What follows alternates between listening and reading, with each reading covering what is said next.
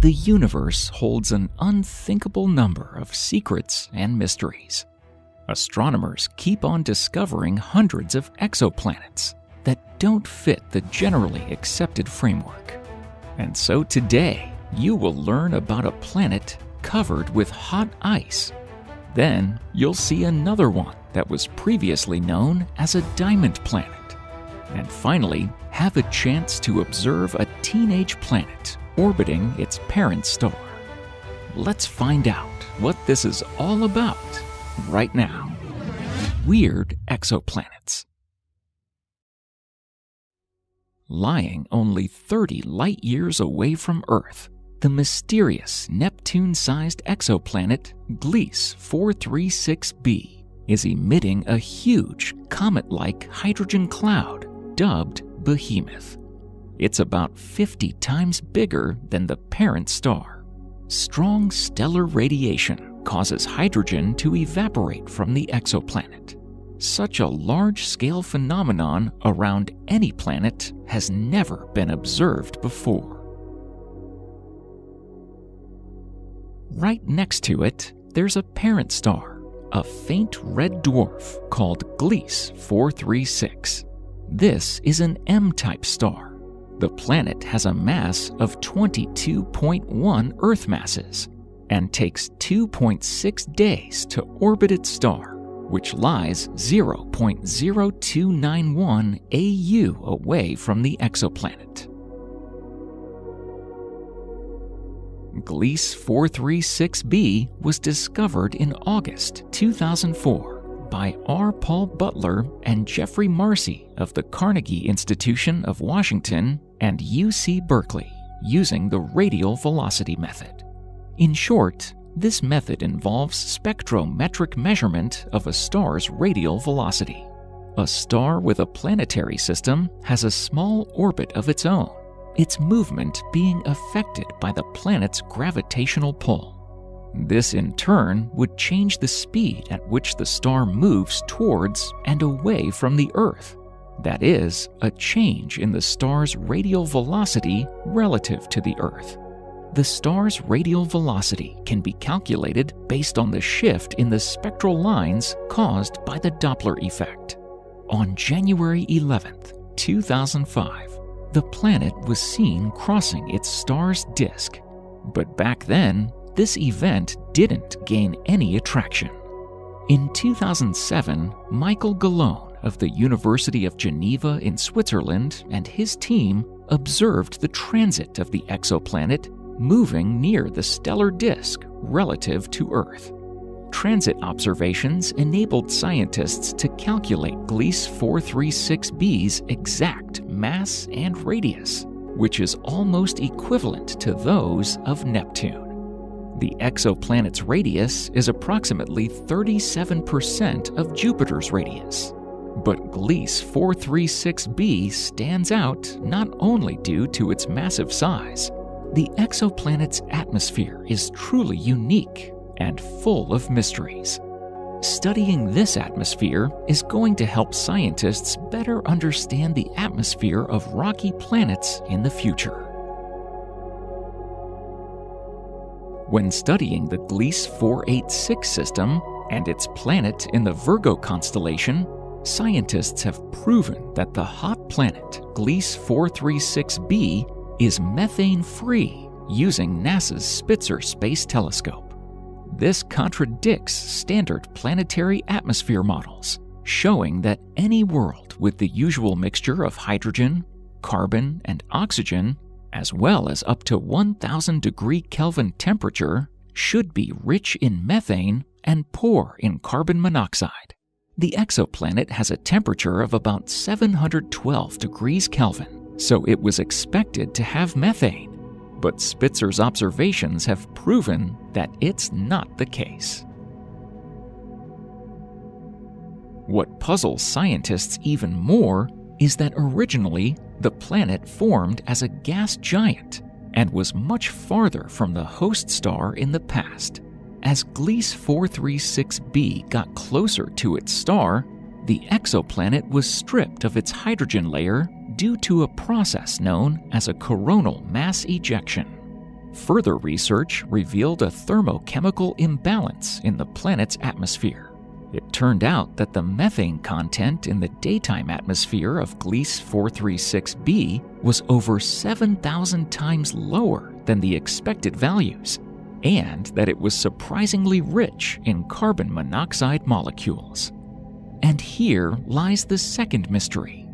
There shouldn't be so much carbon monoxide, since its volume decreases when the temperature rises above a certain threshold. Carbon holds hydrogen at low temperatures. By contrast, it gives up hydrogen and takes oxygen from, say, water molecules to make carbon monoxide when it gets too hot. The nature of this amazing phenomenon hasn't been fully understood, just like the mystery of the missing methane. This still leaves astronomers scratching their heads, looking for the answer. So scientists realized that the planet was too small to be composed of mostly hydrogen gas, like Jupiter. But at the same time, it wasn't compact enough to be a rocky super-Earth. They concluded that Gliese 436b could be composed primarily of an unusual form of water, namely ice solidified under pressure rather than temperature. Scientists claim that the water turned into exotic ice due to strong gravity and huge pressure inside. This can be probably explained by the planet's enormous gravity, which is strong enough to compress minute amounts of water vapor in its atmosphere, preventing it from turning back into liquid. This strange, exotic form of ice is called Ice X. This ice cannot be held in hands or put in the mouth because it's so hot that it can literally burn any living thing. It's strange, but it's not technically correct to call Gliese 436b a burning ice planet, because in fact, exotic ice doesn't burn. It's just hot ice, extremely hot ice. It turned out that a part of this planet is evaporating due to the parent star's pressure. Scientists believe that this planet either has a high cloud layer blocking the view or a cloudless atmosphere with a low hydrogen content, which makes it nothing like Neptune. Instead of hydrogen, it can contain relatively large amounts of heavier molecules, such as water vapor, carbon monoxide, and carbon dioxide, which compress the atmosphere and make it difficult to detect any chemical features. Moving farther away from our planet, 41 light-years away, we can see the exoplanet 55 Cancri e, otherwise known as Janssen. It orbits the Copernicus G-type star. Its molten surface is completely uninhabitable. Above the burning horizon of Janssen, one can see Galileo, the exoplanet's parent star. It weighs 8.08 Earth masses and has a radius of about 12,000 kilometers and an orbiting period of 17 hours, 41 minutes. The silicates in the atmosphere condense into clouds on the dark side of the tidally locked planet, reflecting the lava below. Astronomers discovered the planet in 2004 when studying the spectrum of its parent star 55 Cancri A, one of two stars in a binary system in the Cancer constellation. Astronomers originally thought 55 Cancri e had an orbital period of 2.8 days, but 2011 measurements showed the planet was much closer to its parent star. Based on observations with the Canadian MOST Space Telescope, scientists established an orbital period of just under 18 hours. The researchers estimate that the surface temperature of 55 Cancri e can reach 2,700 degrees Celsius, For some time, it was called the Diamond Planet because it was believed to be composed of diamonds and graphite.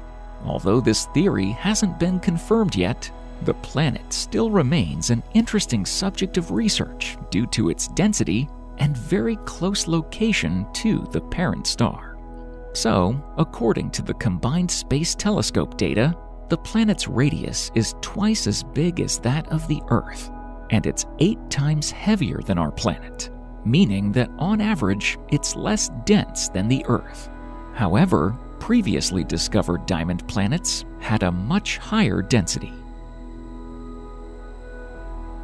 Follow-up observations with the Spitzer Space Telescope in 2012 showed us that 55 Cancri E hides much more secrets and mysteries than we thought. While the planet was originally believed to be dense and rocky, Spitzer suggested that the planet contains a big part of light elements and compounds, such as water. However, according to the researchers, the planet's high surface temperatures contribute to the supercritical state of the liquid, meaning that there is almost no distinction between the liquid and gas phases. Supercritical fluids have an intermediate density between a liquid and a gas. Any substance at a temperature and pressure above certain threshold turns into a supercritical fluid. When a substance is in the supercritical state, it has intermediate properties between its gas and liquid phases. It has a high close to liquid density and low viscosity. Provided that there are no interface boundaries, the surface tension also disappears. To date, Janssen remains the only known exoplanet with these features. In 2012, a model of the planet's subsurface showed that 55 Cancri E is composed of carbon that mainly comes in the forms of diamonds and graphite, as well as iron, silicon carbide, and possibly silicates. However, a year later, it was found that the exoplanet has 25% more oxygen than carbon. Theoretically, 55 Cancri E can still be considered the diamond planet, since it has quite a lot of carbon left. But that's not the only thing that caught scientists' attention. What they are really trying to figure out is the strange history of how 55 Cancri E was formed. Scientists have already found explanations for high day and night temperature fluctuations on the planet. As it turns out, they are affected by the activity of volcanoes and liquid lava. Moreover, the atmosphere analysis indicates that the surface of the super-Earth is mostly comprised of helium and hydrogen, resembling a gas giant.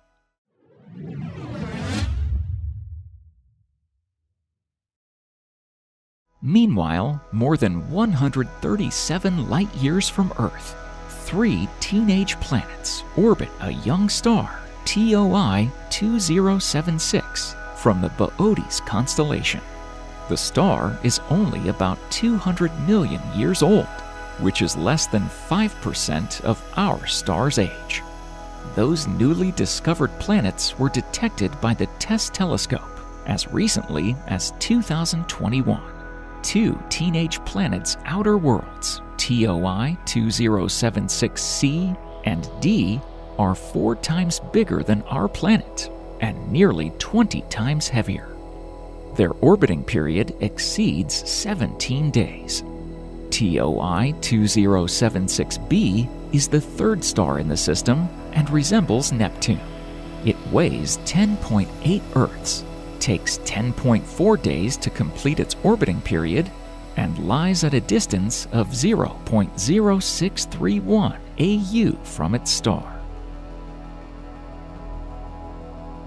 The planet goes through an atypical transitional or juvenile phase of its life cycle, astronomers say.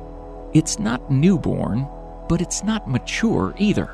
Studying the planets during this teenage stage will ultimately help understand older planets in other systems, as well as provide an insight into the history of the early solar system and the little-studied planet evolution.